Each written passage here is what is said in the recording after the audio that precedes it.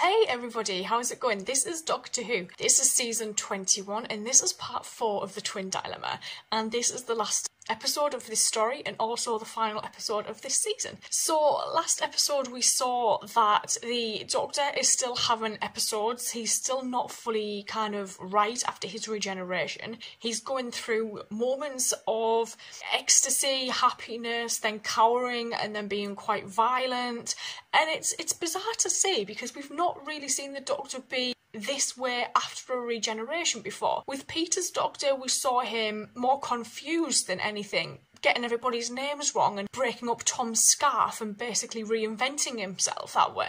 With Colin's Doctor, he's kind of gone off on this crazy train, and I'm being honest, I have struggled actually the first 3 parts of this story. I've also struggled with the twins actually. It's a bit odd to kind of focus a story on these 2 boys that are doing algebra and mathematics in order to change the orbit of 2 planets so that, you know, Gioconda can have food and have a harvest because they're starving. I just find it a bit of an odd story, actually. It doesn't really, to me, it feels like it doesn't fit. But I'm interested to see how they finish this, so let's go. Why don't you kill her? Like this guy straight to the point. Easy. She's better dead. This creature offers no friend. That's right. Be silent. But her companion, Is it of interest? they should have found him by now. I sense danger. Oh. He's the one. But Noma, he is a friend. He will save us from Lord Mester. The Lord Mestor is our friend. He is our enemy. Away with you. I'd have took him just for the pants. They have him. Yes, Earthling. They have your friend. He came here to help. Yeah. Did he? Harry, you're alive. Oh, please release him. Have the fool wreck a scientific project of vast consequence. Oh, it's debatable who the fool is. If you intend to blow up this corner of the universe. Are you challenging my calculations? Yes. Not at all. In fact, if I can hold my mind together, I might even be able to help you. I mean, the twins may have the mathematical skill, but I have the empirical knowledge. And does he want Perry in Practical exchange for the experience help? will guarantee success. I mean, one tiny error in your calculations. The planets you're trying to shift could fly off in any direction. He's playing with us, Master. Asmael has often spoken of this Time Lord. He's not to be trusted. Jesus, this green light is just... Never argue with me again. Give me your right hand. Take off the Green Lantern marks. Now yours.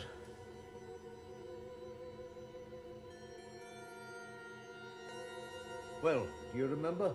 Yes. Instantaneous. Good. Which is more than I do. Doctor. Oh, It's a very interesting agreed to incidental help you. music in this story. This ridiculous scheme of Mestor's. We can't work like this. There are too many interruptions. Wait Death. outside.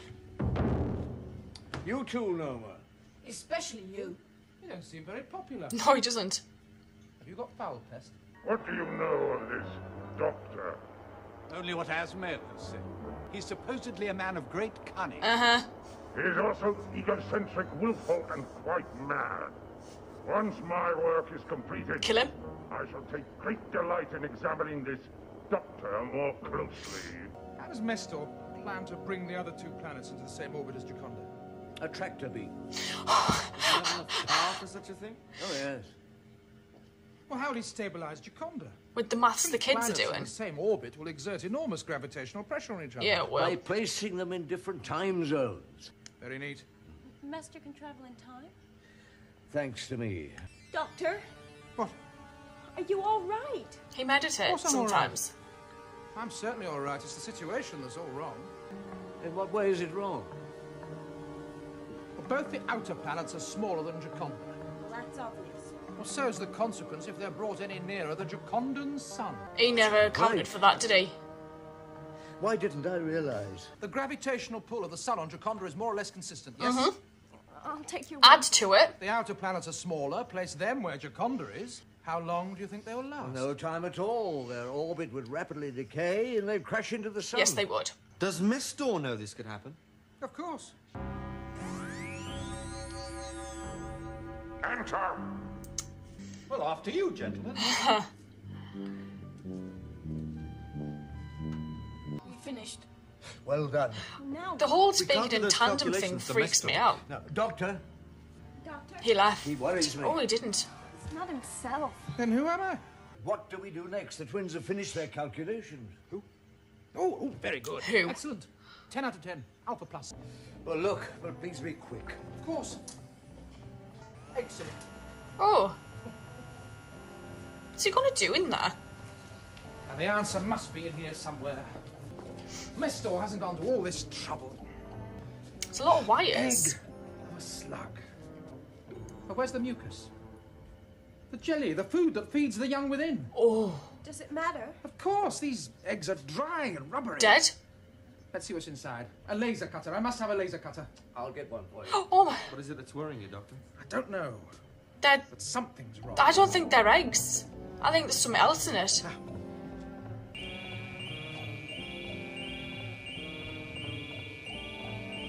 What were you trying to do? Hard boil it? You should at least have scratched the surface. It's reacted to the heat of the laser. Precisely what it's supposed to do. Only it isn't anything like hot enough yet. Doctor, you're talking in riddles. No, he isn't, and I fear he Oh, might be the right. kids are in here. These We're all the definitely eggs? getting locked in. No, they're all through there.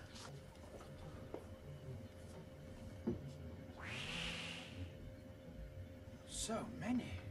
It's an invasion, isn't it all it? begins to make Really, sense. when they all hatch. Not to me. You still haven't explained why the eggs are so tough. They were designed to withstand the temperatures of an exploding sun. Nowhere would be safe from invasion. What we need is a plan of action. Now, you've still got your gun. Take Perry and the twins back to the safety of the TARDIS. Noma and the guards might still be outside. Then deal with them. You are supposed to be an interplanetary pursuit officer. Look at us, Doctor. I'm old. I've even used up my ability to regenerate. And you, well, your mind could cloud at any moment. Yes. I am fully alert and ready for action. You're not. Mestor will destroy us, you know. Better we die in harness, battling against the odds, than die in fear, finding menace in our own shadows. They were supposed to have What do we do left. about our calculations? And destroy all the notes you've made. That's simple. Just press delete. It's done. Good. Drac, you go back to the TARDIS with the others. Drac? How? Dead. He's used him as a monitor.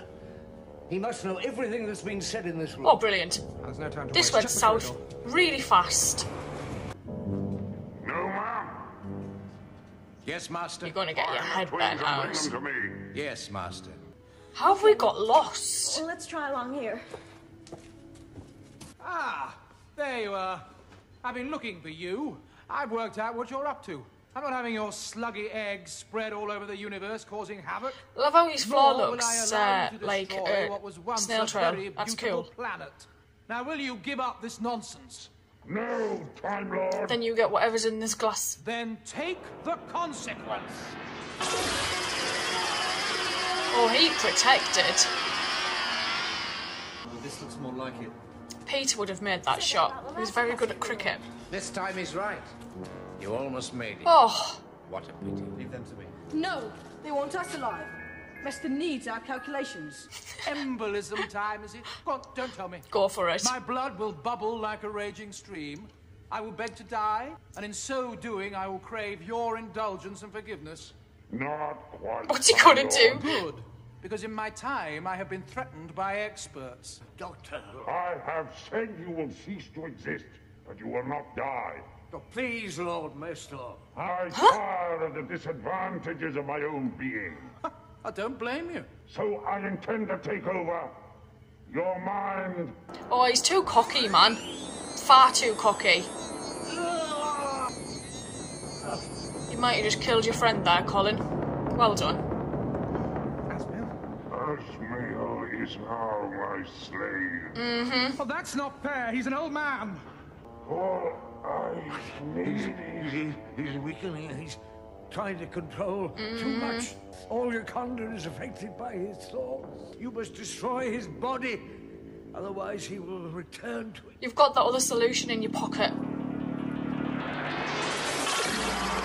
I am dying I am regenerated. You can't! He said he couldn't. You've used up your allotted number of lives. The hell is that? He is exorcised, my friend.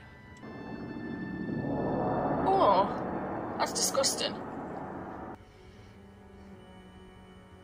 Gave me a good life. Many great moments. One of the best, my friend, was that time by the fountain. Oh.